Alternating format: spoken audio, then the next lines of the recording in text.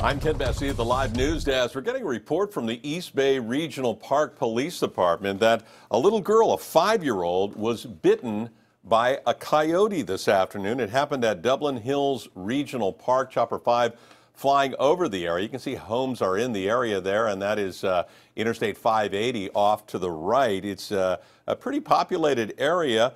The girl was transported to Oakland Children's Hospital. She has non-life-threatening injuries. Officers on the scene are working with the California Department of Fish and Wildlife right now. That park has been closed this afternoon as a precaution. The animal nowhere to be found. At the live news desk, I'm Ken Bastida. Back to you. All right, Ken, thanks. So look at